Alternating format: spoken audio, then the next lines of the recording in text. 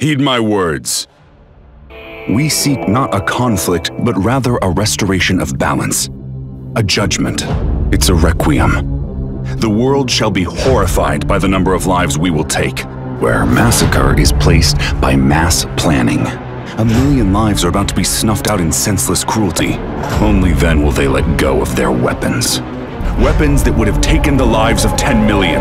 It's a ritual to end the lives of men. This boat has the means to end this hideous war in a definitive and elegant manner.